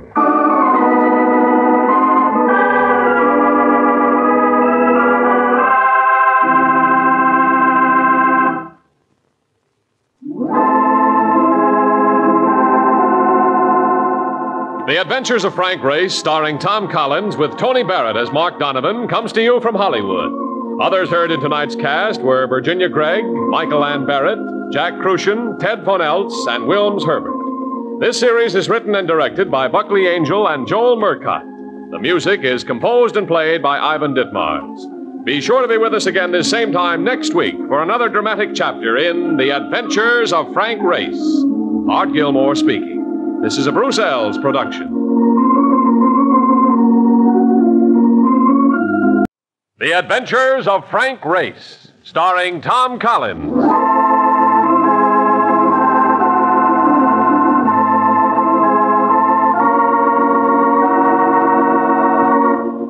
The war changed many things, the face of the earth and the people on it. Before the war, Frank Race worked as an attorney, but he traded his law books for the cloak-and-dagger of the OSS. And when it was over, his former life was over too. Adventure had become his business. The Adventures of Frank Race.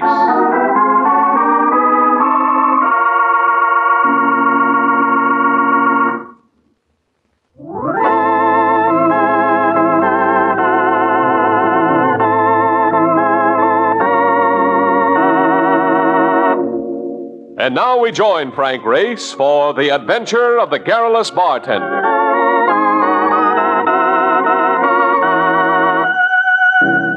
There's something about having a date with a redhead that causes a man to spend an extra 5 minutes with his razor, take a little more time in choosing a tie, and maybe giving himself a last look in the mirror just before he's ready to go.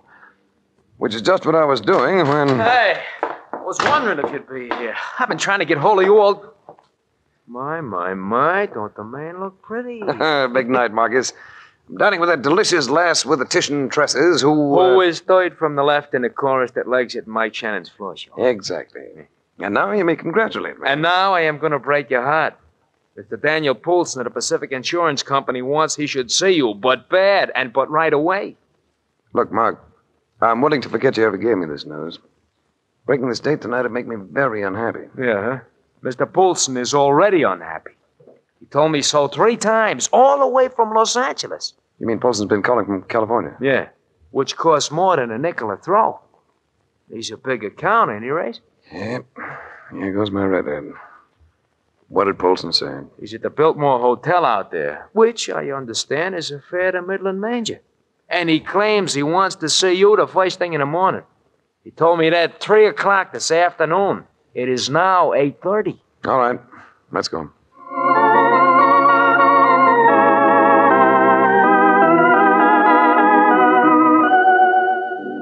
Los Angeles was having one of those days her Chamber of Commerce doesn't like to discuss. Cloudy. And the weather matched the expression of Dan Poulsen as he greeted me in his suite at Biltmore.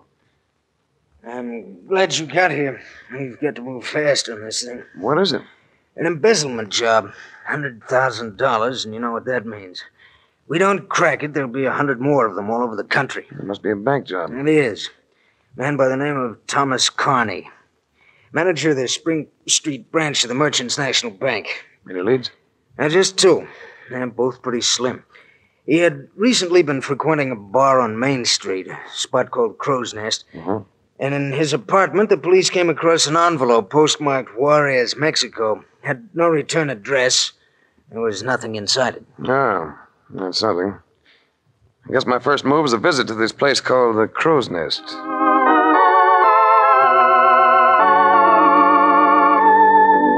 Skid Row with music. That's Main Street, Los Angeles. Here you'll find plenty of drifters. The lads that don't seem to have a knack for what's known as making a living. But the barkeep at the Crow's Nest looked affluent enough. He had a pendulous paunch, cheeks that could have doubled for dewlaps, and a pair of pop eyes that indicated thyroid trouble. Sure, I know Carney. Not a bad guy. Never can tell, can you? You ever hear him say he'd been in Juarez? Juarez? You know, I think he did say something like that once. Yeah, but why? I'd like to talk to him. I thought he might be there. Don't kid yourself, mister. You ain't got a chance of talking to Carney. He might want to talk to me. Might even have changed his mind about keeping that money. $100,000? Why would a guy want to change his mind about $100,000? Because he finds that he's afraid of what he's done. Because he finds that if he had it to do over, he wouldn't. Well, you got something there. Come to think of it, Carney was kind of scared, little guy. Might change his mind at that, if you could put it to him that way. What way, Benny?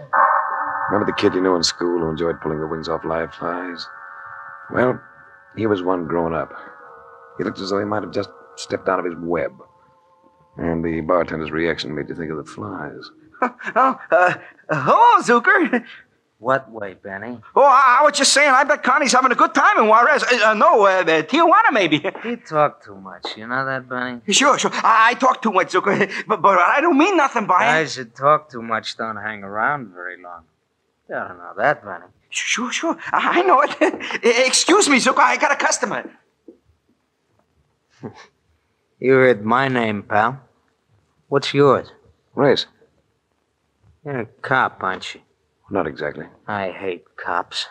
Now, just to keep the record straight, I'm an insurance investigator. It's all the same. You're a cop. Which adds up to what? Gonna head right for Juarez, ain't you? Just because that flabmouth said Connie might be there. I might head for Juarez. Gonna head right for Juarez just because that little flabmouth likes to jabber. And Benny... What do you want, Zucker? Come here. Oh, look, Zucker, I told you I didn't mean nothing. I said come here. What do you want, Zucker? A drink? Lean over here. What for? So I can take hold of you. Like this! Let go! You fat flabmouth, I'm gonna... Let go of him. Get your hands off me. If you don't let go of him, I'm going to break your arm. All right, I'll let him go. Big guy, ain't you? Tough, hard, big guy. Why don't you drift? You know what I'm gonna do with you, big guy? I'm gonna be around. Gonna be around all the time. You stay here, I stay here. You go to Juarez, I go to Juarez. All the time till I get you somewhere just right. Then I'm gonna make you wish you'd never been born.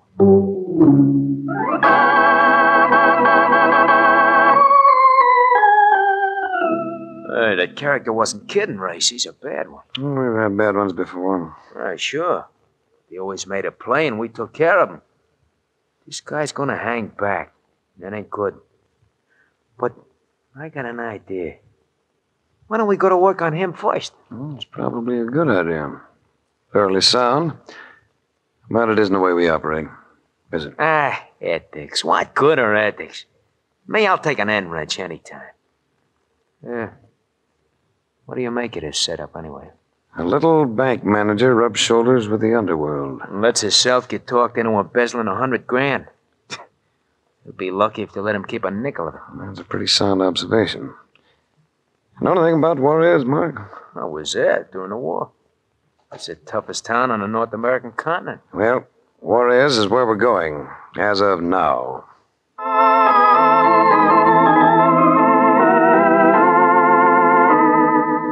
The toughest town on the North American continent looked sleepy, felt unbearably hot, and gave you the feeling that here had been gathered all the dust in the world.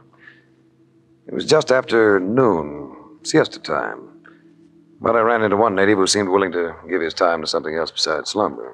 You better come in from that sun, senor, before it burns a hole in your head. It's probably an excellent suggestion. You were looking for something, senor? My name is Enrique Hernandez. I like to help people look for things. I'm looking for Americans. Oh, we got a few here. How'd you like them? Like this or like this? I'm looking for a man. Man by the name of Carney. Carney? A little man with part of his hair gone. That adds up. Can you take me to him? He would be worth something, senor. $100 if I get right to him. See, this evening, senor, I'm going to meet you here. You have the $100 in your hand, and I will show you the way to this man, Carney.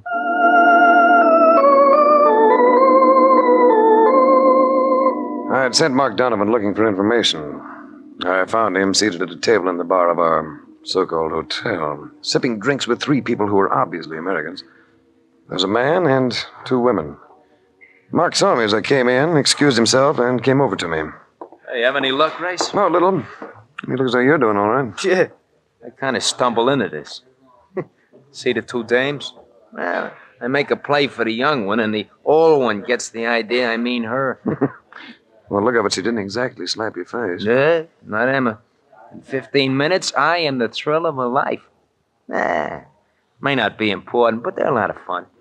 Come on over, I'll introduce you. Mark introduced the man at the table as Jack Kemp. The women as Peggy Dana and Emma Tellifer. Kemp must have been about 30. Nice-looking person with a pleasant manner. Peggy Dana reminded me of a girl I'd once fallen for in high school. She wore slacks and a sweater, and I felt I could do the falling all over again. Emma Tellifer was wearing slacks, too. And she shouldn't have been. A red splash of bandana had been tied around her head and face that would have looked better on a football helmet. Suppose you're wondering what we're doing down here, Mr. Race. As a matter of fact, I'm wondering myself. What are we doing, Peggy? Why, darling, you said you wanted to do something different, something exciting. Didn't she, Jack? That's the way I heard it. As Margaret said, it wasn't important, but it was fun. So much so I remembered my appointment with Enrique Hernandez just in time. I made my excuses, left Mark behind, went out to find Enrique waiting impatiently. He had me follow him to an alley that led to what appeared to be an abandoned cafe. Here you are, senor. Another $100, please. After I've seen my man. Where is he? You just open the door, senor. Where you see the light. You're going to find him inside. All right. I find him, then you get your 100. Who's that? The man on the other side of the room was staring at me with a cool, clear, all-seeing gaze of a drunk peering through a wet window. But he wasn't drunk. He was frightened. Little and bald-headed and frightened. Didn't you hear me? I said, who is it? Someone who wants to talk to you. Who are you? I don't know you. If you let me, I'm going to help you. I don't need any help. Help me. How? I can make it possible for you to go back to the States. I don't want to go back to the States. Yeah. How would you make it possible? I can arrange a deal. What kind of a deal? You turn back the money you embezzled, and I think I can get you off with a light sentence. No, I couldn't do that. You'd rather sweat it out like this, would you? Terror-stricken, wondering what's going to happen next. I know, but I couldn't return the money now. They wouldn't let me. Who wouldn't let you? Never mind, I can't say. You'd rather keep eating your heart out, would you? All I have to do is telegraph. We'd get a reply back in a matter of hours. A light sentence, Connie. Then you're free again. I don't know. I could see I had him going, so I kept talking until he finally gave in. I was to wire Los Angeles. If the deal could be made, if he could get off with a light sentence, he was willing to turn over the money. I left him and found a telegraph office, but it wasn't until the next morning that I got my reply. Then I went back to see him. Connie, you here? Yeah, he's here, Ray. Why don't you shut the door? It was Zucker, looking as though he just pulled a wing off of one of those flies. He was sitting in a rocking chair, rocking gently. Sit down. Or, I'm afraid you'll get your clothes dirty. Where's Connie? He's here. In the other room. Go take a look. I will.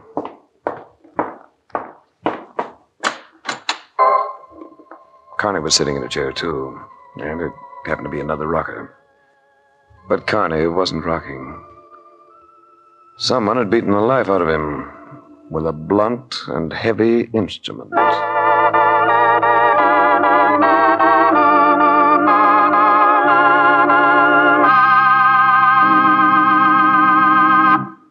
We'll return to the adventures of Frank Race in just about 1 minute.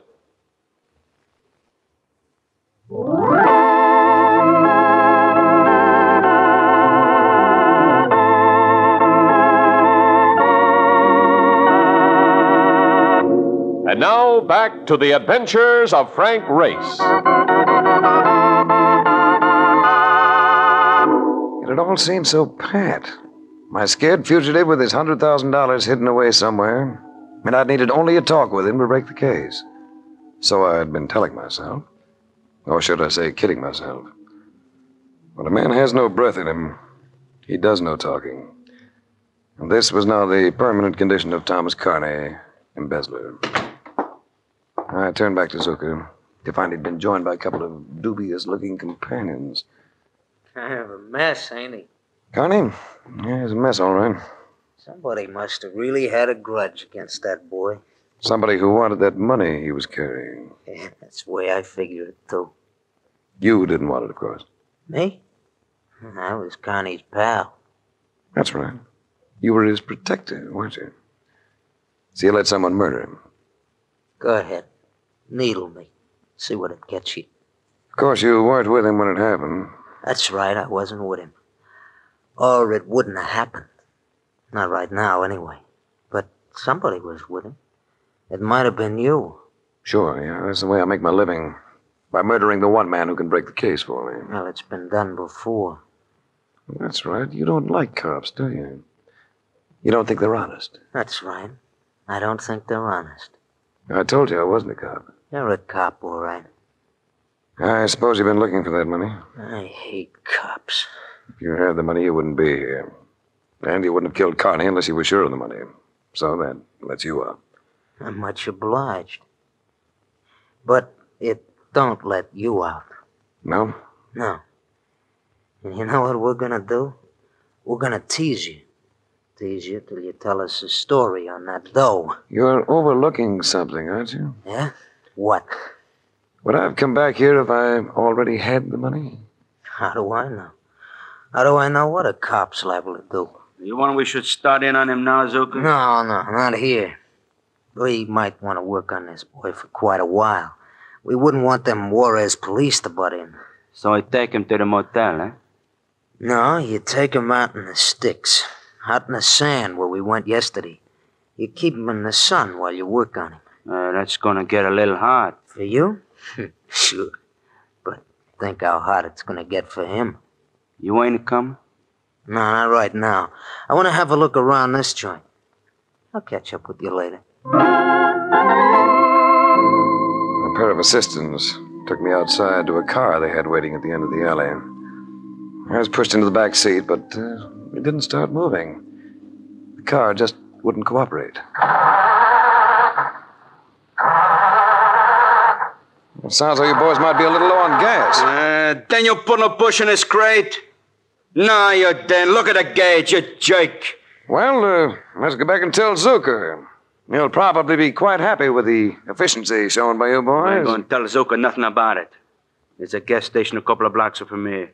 We'll go get some. All right, come on, get out.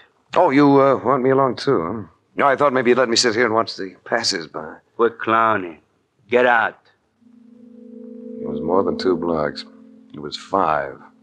All of them dusty, all of them hot. And my companions weren't used to walking. That quickly became obvious. So by the time we reached the gas station, both were thoroughly disgruntled with me, with the weather, and with each other. Then we had to wait. What goes on around here anyway? Ain't there nobody to run this joint? It's 1 o'clock, siesta time. Oh, damn it, siestas. No wonder they never get nothing done around here. Now, here's a can. We can just take some gas, leave the money. We'll take some gas, all right, but we ain't leaving nothing. Here, I'll fill it for you. Okay, where do you want it? In a can, you creep. Where else? Well, I was thinking a good spot might be your face. I let them both have it right in the teeth. Then I dropped the thing and ran. I didn't slow up until I felt purple and reasonably assured that I'd lost them. It was then that a familiar voice spoke to me. You better come in from that sun, senor. It's not good for running like that. Oh, it's you, Hernandez. And you're so right. Only an idiot would run in heat like this. See. You had not forget my $100, have you, senor? No, Enrique, I have not forgot.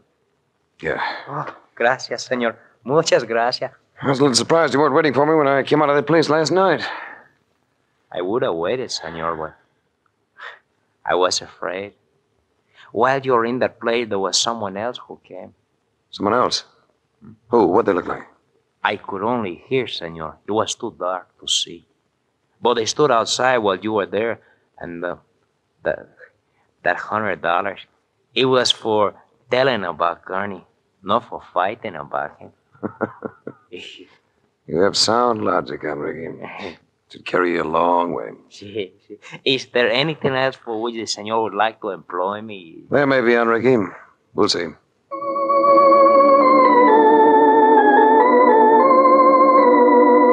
I was hot and thirsty, and full of the conviction that I'd bungled what appeared to be a fairly simple case.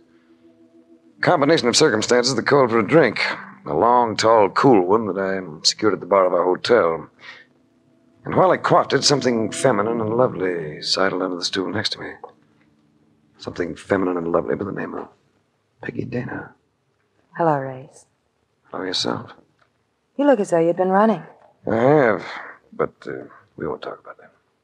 What would you like? I didn't stop for a drink. I just thought I'd like to talk to you. Uh-huh. Had I known that was coming up, I'd have gone downstairs and prettied up a little. Oh, you look all right as you are. You look all right, too. You look awfully all right. Race, why are you down here? Hasn't Mark Donovan told you? You know he hasn't. He's not the type. What are you doing down here? I just came down for a look at the place. I'd heard it was wild and woolly. Now I guess I'm just staying because you're here. But you've been keeping so busy. What about the boyfriend, Jack Kemp? Yes. What about me, Peggy? I thought I was in your good books. I think you're wonderful, darling. See, Race? The girl really loves me. So quit trying to steal her, will you? Look, why don't we go to a table where we can start some serious drinking? Oh, Jack, it's too hot. Not for me. How about you, Race? I think I could handle another one. Good man. Now, I'd like to make you a bet. Just finish one more of those things you're sipping now.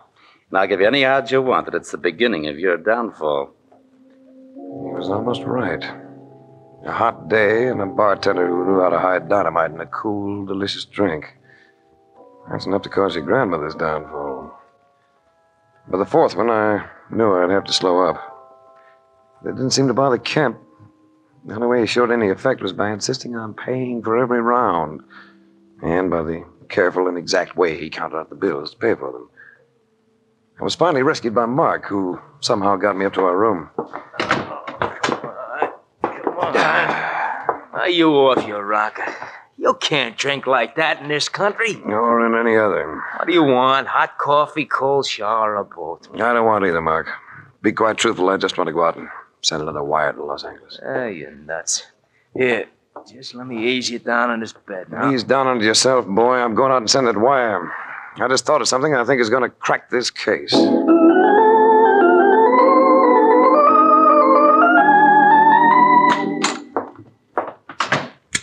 That's your race? Yeah. It's almost midnight. What have you been doing? Playing watchdog. Did I get a wire from Los Angeles? Here it is. Good. What? So what you wanted? Right on the button. Oh. Come on, Mark. So now what? We're going to have a look at a room 3 doors down the hall. Is there anyone in the room? No. Ah, here we are. Key and everything, huh? Yeah, I got friendly with the night clerk. Made him alone. He doesn't have to pay back. Look, tell me, what are we looking for? $100,000. Well, most of it anyway. Oh, brother, $100,000. Listen, if we find that, you're going to have to worry about me. But what makes you think it might be here? Because this is the room of the... Hey, what is this? Good evening, Mr. Kemp. Hey, Race, what goes? You ain't tagging Jack for this deal, are you? Jack's a nice guy. Kemp just seems to be a nice guy, Mark. He also seems to be a wealthy playboy, but he isn't. He's a bank teller who followed Carney down here and murdered him. What? You drank too much today, Race. A bank teller?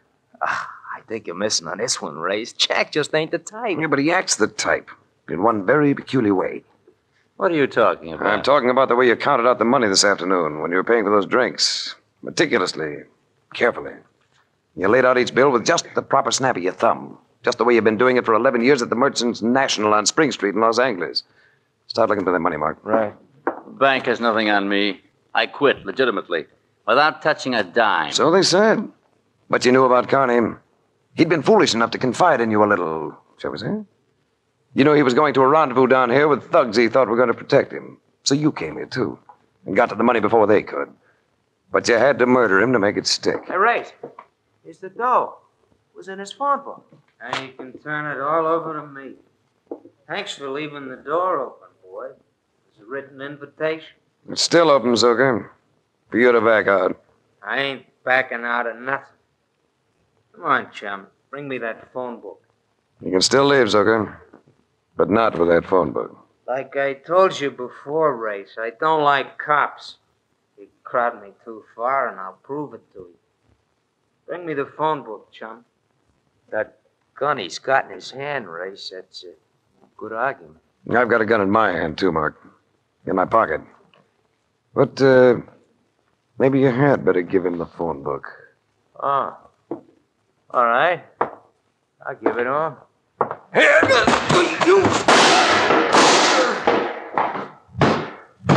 Hey, you did have a rod in your pocket. That's right. Sometimes when you can't afford to bluff. And this was one of them.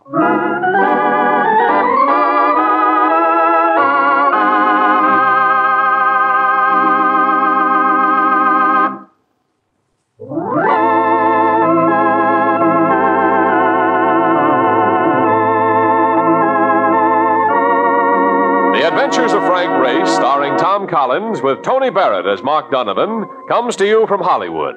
Others heard in tonight's cast were Michael Ann Barrett, D.J. Thompson, Wilms Herbert, Tom Holland, and Jack Crucian.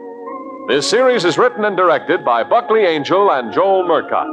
The music is composed and played by Ivan Ditmars. Be sure to be with us again this same time next week for another dramatic chapter in The Adventures of Frank Race. Art Gilmore speaking. This is a Bruzel's production.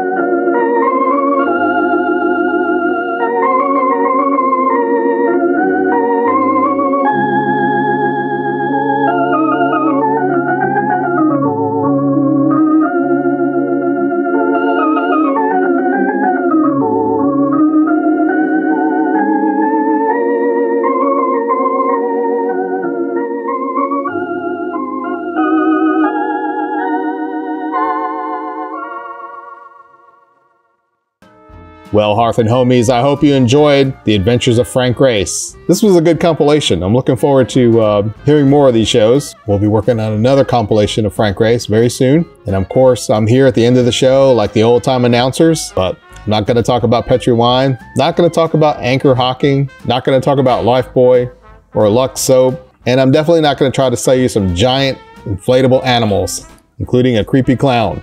Nope, just gonna tell you about the Johnny Dollar Club. This channel is not monetized by YouTube currently, but we're totally dependent on viewers like you to help us out, because it does take time and money to run a channel like this. That's where the Johnny Dollar Club, that's where the Johnny Dollar Club comes in.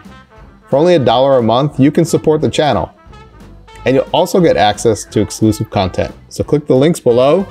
You can use either Patreon or Buy Me a Coffee to join the club. You'll get access to some great content. Then take a moment to check out some of the higher tiers. You also have the opportunity to get some perks from those. Now, as the support grows for the channel, I'll be able to put more shows up and also be able to offer more exclusive content. So thanks so much for checking it out. And thanks so much if you're already supporting the channel. So many of you have been so gracious and headed over there and you send such nice messages and let us know that supporting the channel. Some of you go over to Buy Me a Coffee and have bought us strawberries. And Ellie really appreciates the strawberries. Well, anyway, thanks so much for joining us for tonight's show. And we hope to see you in the next one. You're going to the cookie store. We're going. So what are you going to get at the store? Strawberry. Do you like strawberries? Where's strawberry beans? Hey, we're interviewing. Hey, today we have a special guest. We've got Elia. And Elia. Hi. Oh, okay. Hey, but before you go, do you like strawberries? This. You like them? Strawberry, please. Are you a bumblebee? Dead.